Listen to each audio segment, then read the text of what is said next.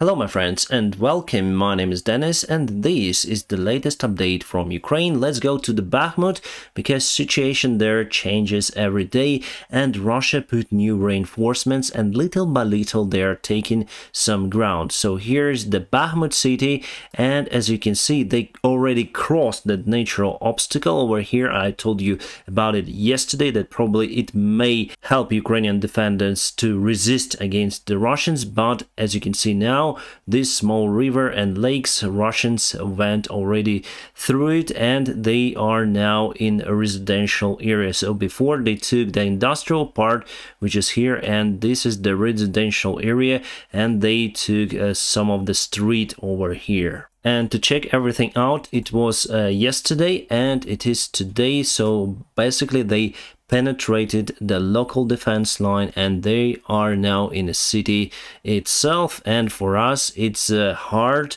We try to avoid the urban fighting, we try to keep Russians away from the Bakhmut city, but they use artillery systems and reinforcements. Basically they destroy every building in Bakhmut. There are no any buildings without the damages in Bakhmut, so that is why for Russia it's more easier to assault now that they completely destroyed this city. And as for the tactical chart, you can see that they are pushing also on the south, and here's their main vector of attack. With the fighting they penetrated this line and already went to the city itself. So here is our main defense line, probably was penetrated, and also they go to Yakovlivka over here in the north. They don't have success in Bakhmutsk, they don't have success in Soledar. That's why they put more forces more to the north, and their idea now is to encircle the Bakhmut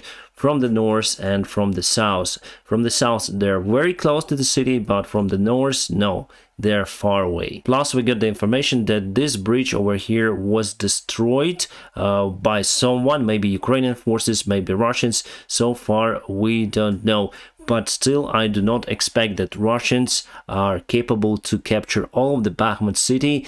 In their best scenario they may capture the half of the city that is divided by the small river over here. And if we move from Bakhmut to Yakovlivka village over here, yesterday Russians captured that village, so it was like that, but today our forces fired their artillery systems and Russians simply withdrew from that one. Similar stuff happened on the north part of the front lines. Novoselivsky village, Russians captured that one, but today partially withdrew from the village. And we have the information from Forbes that the Ukraine is planning their counterattack towards the Melitopol direction. So this is the vector, I told you about it 1 month ago, and that is the most profitable direction from all. And basically with that counterattack we may cut Russian supplies from Crimea and cut Crimea itself. So it's gonna be the big encirclement of the Russian forces. They will be divided into two groups at least, and after it, little by little, with the help of the rocket artillery systems, we're gonna destroy them all. And today Ukraine already cut the supply line for the Russian forces. Ukraine haven't used the rocket artillery systems there as HIMARS. Somehow the explosion took place on the bottom of the bridge, destroying or damaging the column that supports the road. So that's the bridge, and the explosion was on the bottom, and you can see how it curved.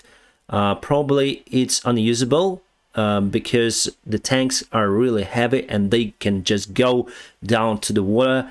And yeah, it's a great thing that Ukraine can do that stuff. Probably we have some sort of the partisans, or it was the sabotage attack by the pro-Ukrainian forces in Melitopol.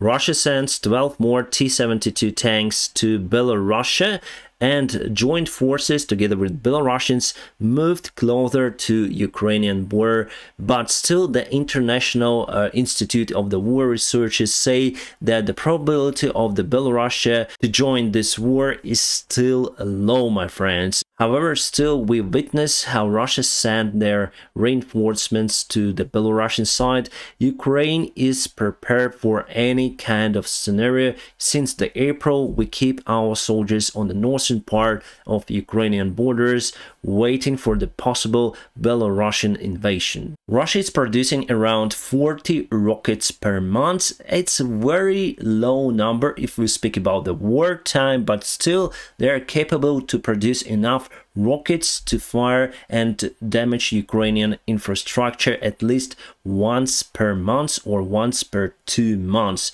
Still, they have some of the reserves and they continue to use even Ukrainian rockets like Ha-55 that were sent to the Russia. Then Ukraine gained the independence, so it was the part of the deal for Ukraine to get rid of the nuclear weapons and all of the weaponry that can deliver the nukes to the enemy side. So we are now without rockets, without nukes, but Russia has everything, even Ukrainian rockets, and they continue to fire them to Ukraine.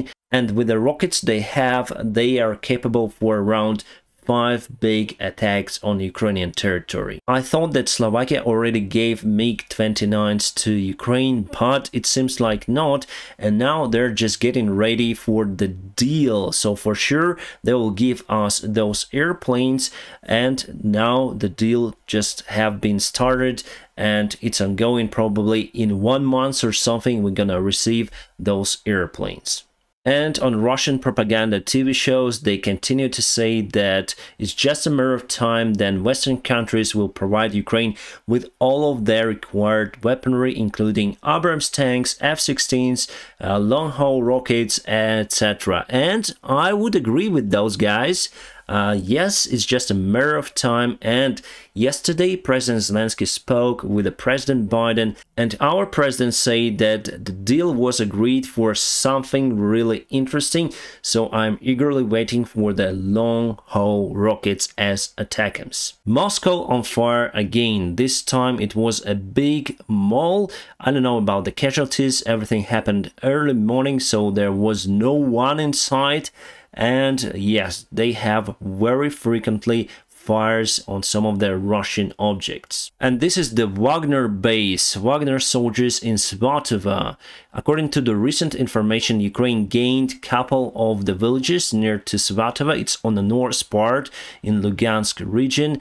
And HIMARS rocket artillery systems were used to destroy this residential building where Wagner Group was based. I think I'm gonna share it on my Telegram channel because some of the video fragments can be disturbing and not be allowed to show on YouTube. That is why, my friends, check out my Telegram channel. It's in a video description below. France already sent TRF-1 artillery systems to Ukrainian army. Thank you so much. Those are fantastic 155mm cannons, and I think we're gonna have 16 of them. Germany is very fast with their repair facilities for their Panzerhaubitze 2000, so it's already working on Slovakian territory, and all of the damaged or faulty units will be delivered there, and after fast fixing will be delivered back to the front lines.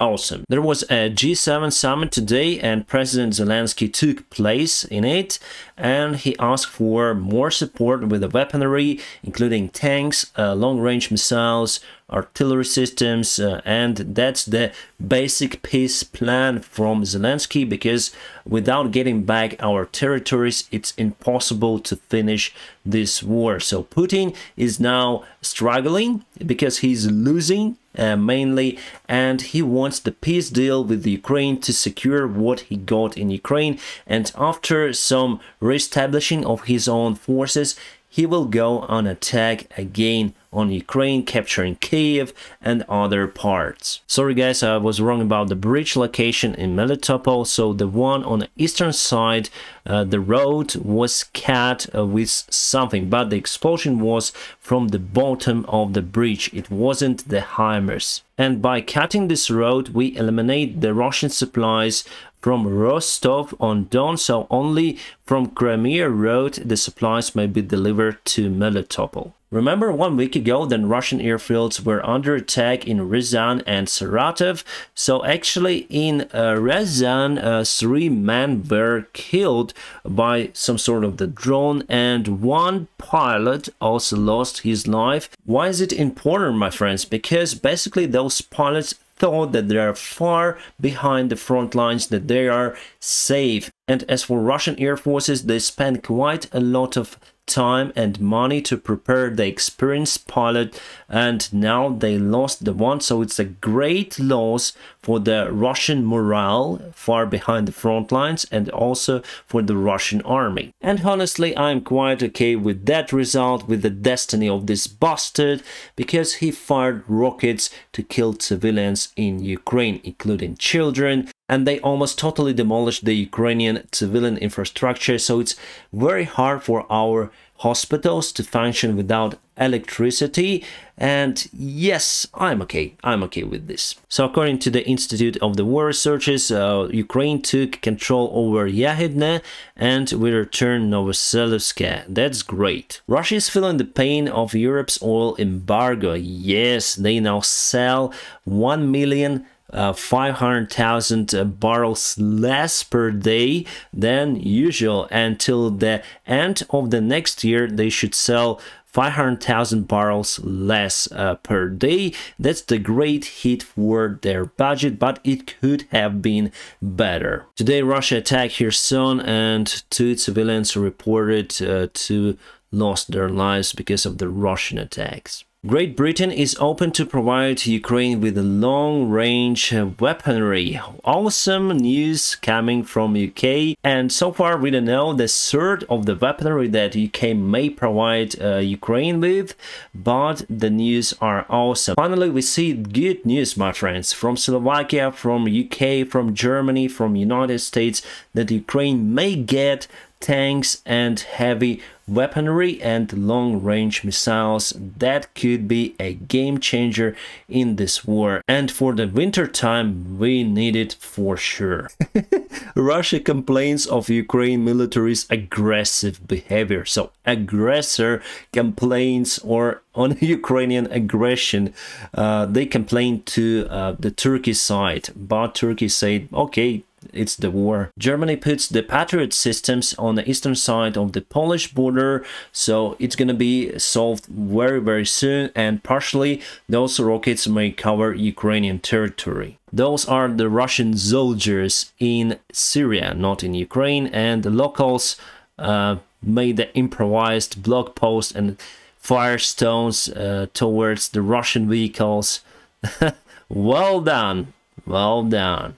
For the first time in 10 years, Putin refused to give the press conference. So every December he goes to media and they ask him many questions. Putin responds. For this year, he is scared. And some of the press that I wouldn't trust spread the information that he was injured, he fell from the stairs and he got some of the back injury, but I do not believe that. I think he's just scared. Russians draw a couple of the words on the apron of the Engels military airfield that recently was under attack by the drone, so they wrote "Death to Nazi." I think they should call Nazi themselves. Anyways, I think it's the most reliable air defense system that they have. My friends, tomorrow I'm going for the simulator check to renew my pilot license, and I still hope to be able to upload the video. Hope to find the time for that.